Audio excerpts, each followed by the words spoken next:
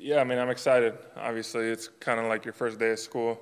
You get those butterflies again, even though I'm going into year 10, you still get that same feeling as if you were a rookie. You're excited about the journey that's about to begin. This is my first training camp here in Arizona, so it's a lot of new things, which I'm excited about. And just getting in the rhythm, and it's fun to see all the guys again. Everyone did great on the conditioning test, which was great to see. But we're excited about the journey that's about to take place.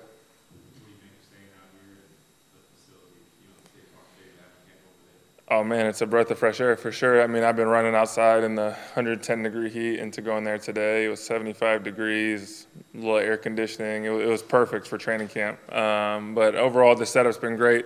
Everyone's been so helpful. I would say in the whole process, and so there are no complaints for me. Zach, for a player that, I mean, obviously you guys went through what you went through at the end of the season Yeah. last year, but there's been a number of months, there's been changes on the roster.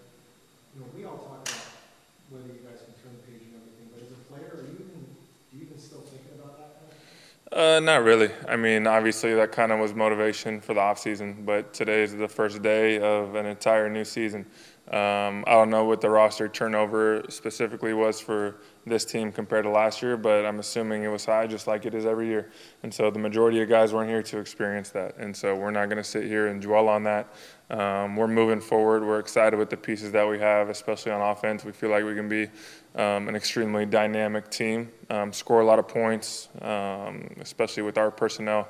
But at the end of the day, it's easy to talk about. We got to go out there and prove it each and every day during training camp, and hopefully that propels us to start fast on September 11th and then finish strong ultimately.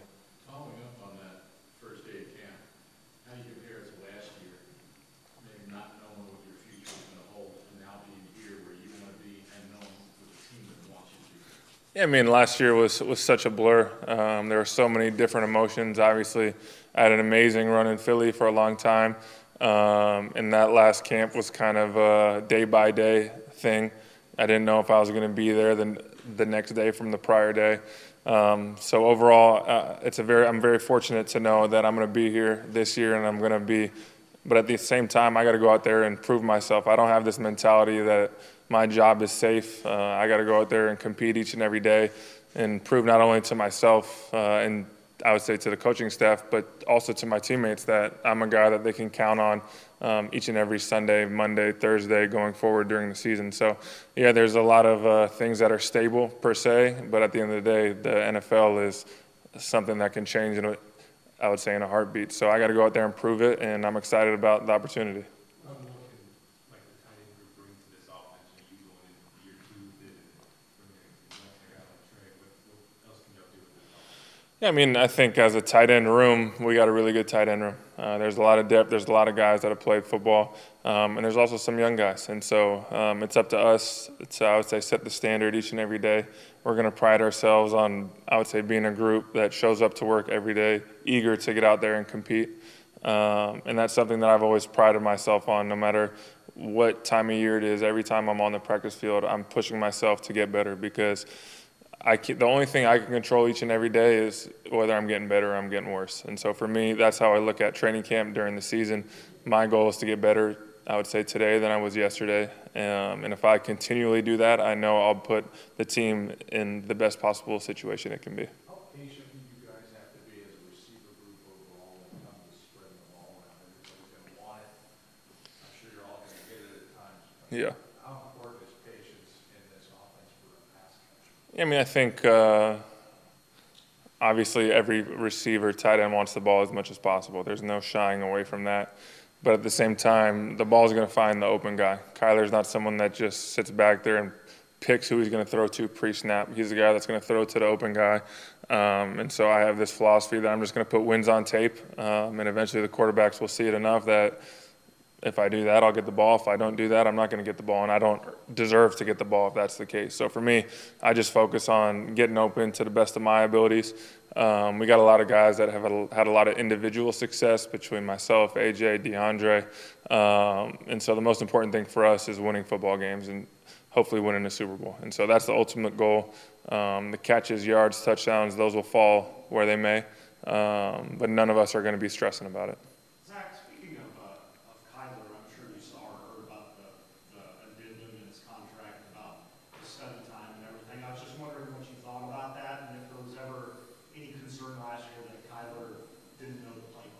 No, Kyler knows the playbook better than anyone on this team.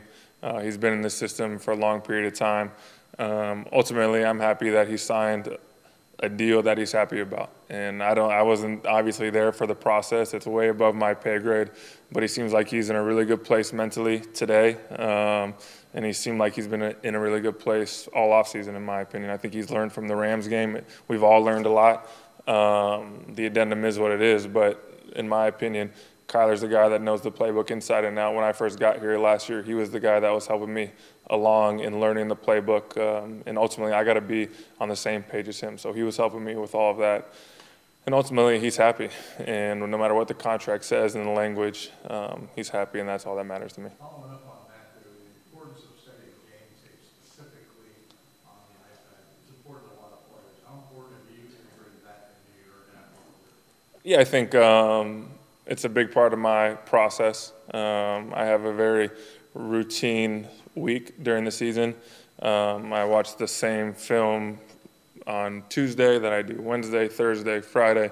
And so it's very routine based on I would say the install that's going in. So Wednesday is kind of the base game plan, Thursday is kind of third down, Friday is typically red zone.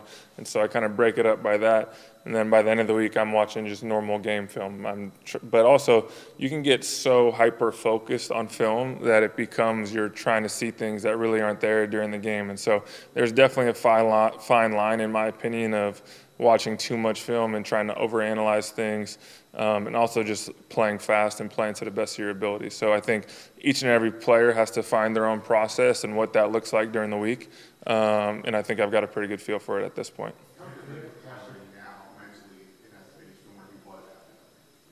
Yeah, I mean, I think everyone's excited. I mean, I can't speak for certain about his mental capacity or whatever, but I know everyone's excited about this year, especially on offense. We got the tools to be a really good offense, but like I said earlier, no one's expecting to go out there and put up 45 points against the Chiefs week one.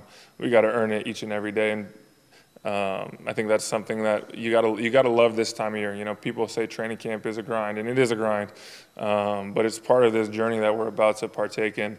And something that we can get better. Even now in year 10, I'm looking forward to getting better in these next 5 weeks before the first game. And so, yeah, it's a grind. Yeah, there's a lot of mental things you got to deal with. But at the end of the day, it's about getting better. And if you love the process of getting better, then it is what it is.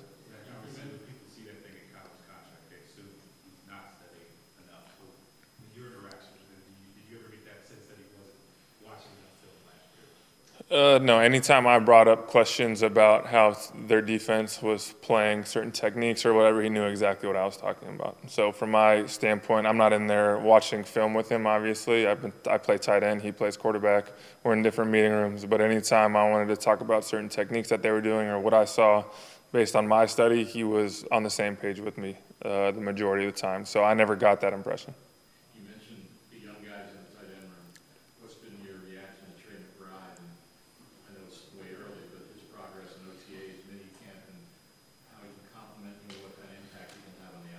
Yeah, I mean, I think he's going to be a really good player. Trey's a guy that's got really natural hands. You can tell a lot of guys kind of fight the ball and struggle catching, but Trey is just a natural pass catcher. He's never thinking about the actual catch. Obviously, OTAs is kind of grass basketball, so you can't get a feel of how someone's going to block or whatever. But you could tell he's a willing blocker, that he's eager and he's very engaged in the process of being a good blocker. So I'm excited to see him over these next few weeks to see what he can do. Obviously, day one camp, long way to go, but you've been here before. What would you view, how would it be a success for you at the end of training camp if you were to look back? How would you define that to be a success? For me individually? Yeah, and as a team. Yeah, I mean, I think for me individually, just be continually to step up, I would say, in the leadership role. Obviously, last year it was kind of a blur. I wasn't able to kind of leave my mark as a leader, I would say, as much as I would like, because the team was in such a good place when I got here. I just kind of wanted to fall in line. But now that the season's starting, we need all the leaders to step up and kind of set the tempo. So for me individually, I think that's a big part. Obviously, continuing the work with Kyler and being on the same page with him. and just gaining the trust of the coaches, I would say. I don't expect to come in here and just feed off what I did last year in the last 11 games. I expect to prove it each and every day I'm out there that the coaches can trust me, and if I do that, I feel like that's a successful training camp. What are some of the lessons that can be learned from the Rams game? Yeah, I mean, you just we got to be more detailed. We got to start fast, and you can't let the momentum of a prior game. I mean, the end of the season just wasn't up to our expectations. I would say you can't take the one game, and obviously it was the playoff game, it was the last game, it's the game that everyone's focusing on. But the last couple games weren't good enough, in our opinion, or up to our standard. So we just got to continue to work hard, trust the process, improve the process, and find a way to get better at the end of the year and finish strong and take that momentum into hopefully the playoffs. Obviously, it's too early to talk about playoffs or talk about the end of the year, but there's a lot of lessons to be learned throughout the year.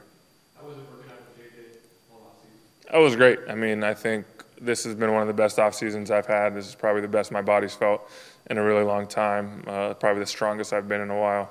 But it's been great. Hopefully he can say the same about me, but I haven't really been able to find a guy like that that's been able to push me continuously and cares about how I'm doing, the results that I'm getting in the process. And so for me, it was a great offseason. Obviously, Buddy Morris is probably the best strength coach in the NFL. Not probably, he is the best strength coach in the NFL. So to be able to work with those two guys for the past 5-6 months has been a blessing.